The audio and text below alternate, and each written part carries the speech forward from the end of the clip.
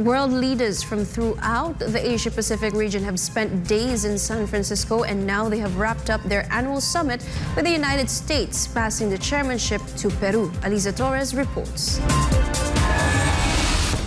As the host of the 2023 APEC summit, U.S. President Joe Biden urged leaders to use what he calls the power of the Pacific to grow the regional economy and protect the planet from a climate crisis. Biden also officially handed the APEC chair over to Peruvian President Dina Boluarte. Well, so as we began our discussion, I'd like to take a moment to pass the ceremonial torch from the United States to Peru. Madam President, thank you. And the floor is yours.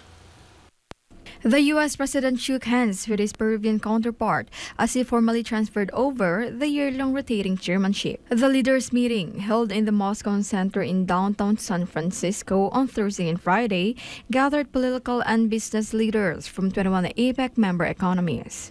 Reporting, this has been Alyssa Torres, SMNI News.